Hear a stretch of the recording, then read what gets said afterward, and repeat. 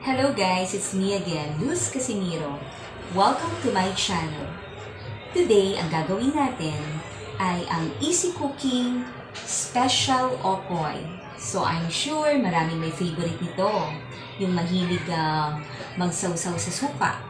At isa ito sa mga favorite nating isawsaw sa suka. So ano pang hinihintay nyo guys?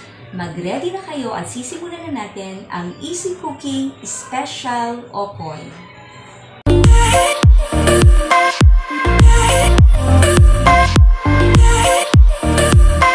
Hey guys, please subscribe to my channel and also press the bell button.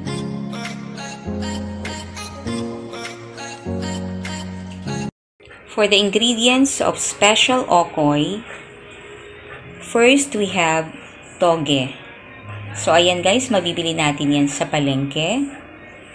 And then, we have grated squash or kalabasa. So, ginayat na natin yan guys. And then, 1 whole egg.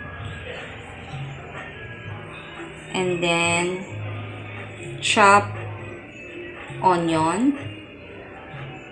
And then, ito yung shrimp natin.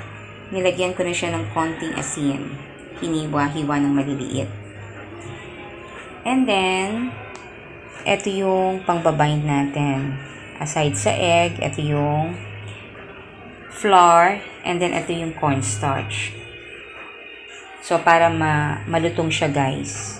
And then, ito yung ulo ng hipon. Pinakuluan ko para pampalasa natin yan. Sinala ko na rin siya, guys. And then, we have iodized salt, paprika, and pepper. So, ayan guys, ang ingredients natin for our special okoy. So, ayan guys, sisimulan na natin. Dito sa bowl natin, una natin ilalagay yung egg. So, ibibit muna natin siya.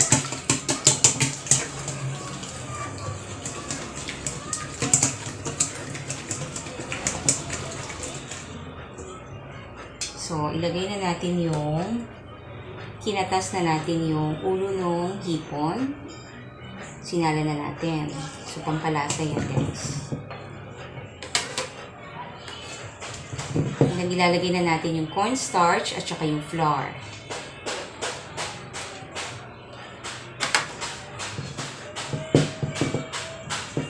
So, ayan. Halu-haluin lang natin.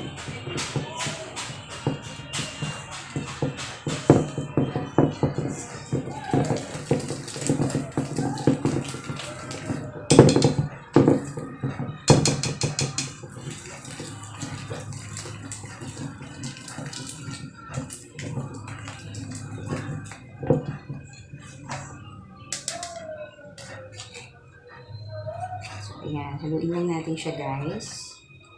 So, ito yung magbabind dun sa gagawin natin okoy.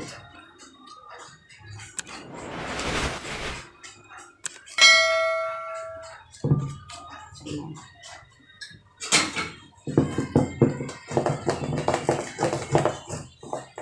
So, lagyan na natin siya ng timpla.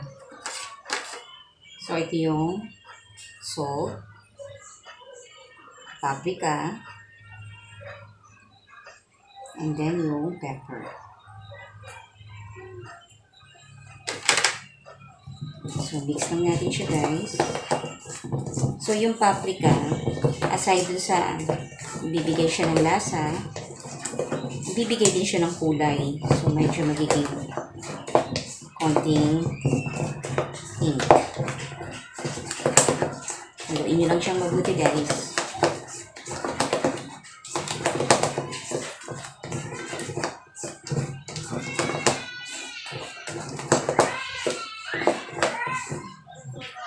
So, once na nahalo na natin to, ilalagay na natin yung toge. So, again guys malinis dapat ang kamay.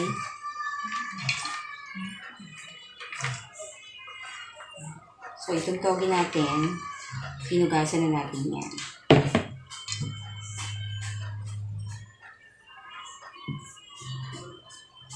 So, ilagay na rin natin yung sibuyas or onion.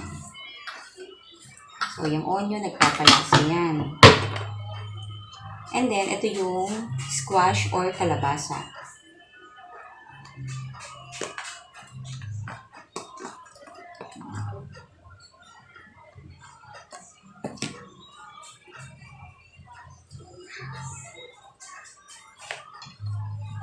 So, ayan. Ihalo lang natin.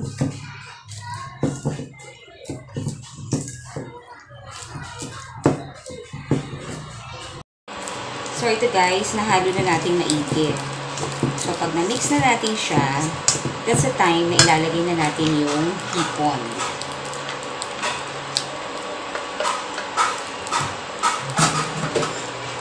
At dito, nag-mainit na ako ng mantika. So, ito guys, pinaiinit na natin yung mantika natin.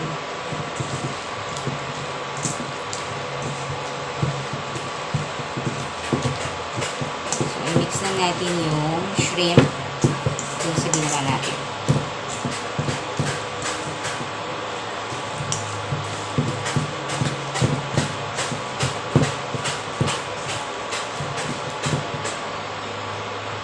So, make sure painitin yung maigi.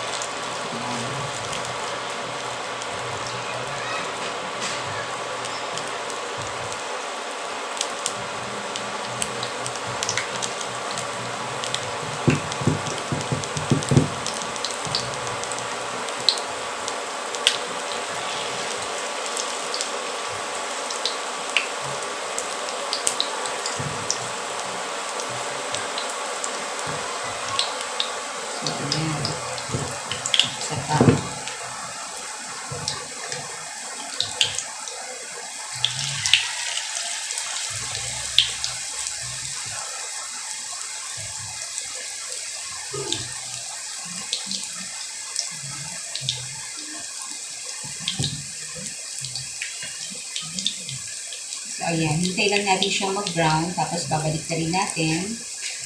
And then, ready na. So, ayan na guys. Ready na yung ginawa nating special okoy.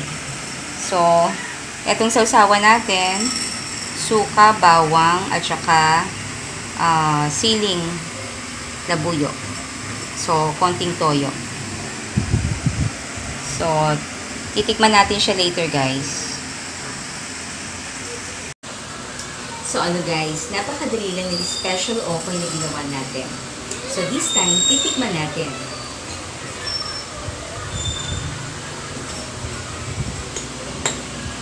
So, isasawsaw natin siya sa ginawa natin suka.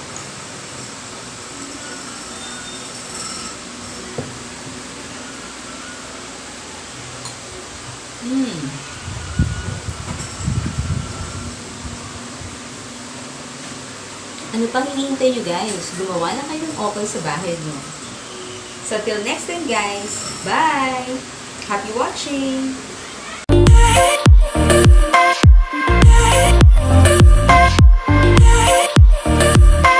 Hey guys! Please subscribe to my channel and also press the bell button.